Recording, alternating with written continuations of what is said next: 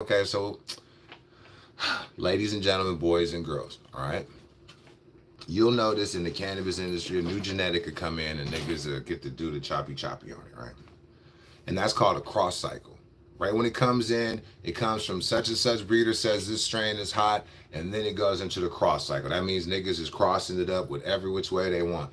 The best thing you can do with the brand is to get it direct from the breeder. And the reason why you sincerely want to get it direct from the breeder is because you're at the front of the cross cycle.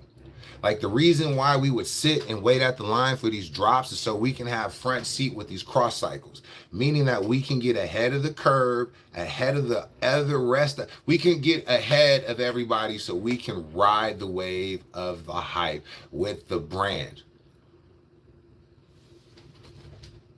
Hold on. This is my little angel move. I'm trying to be a good boy. So when you look at Jet Fuel Gelato, right?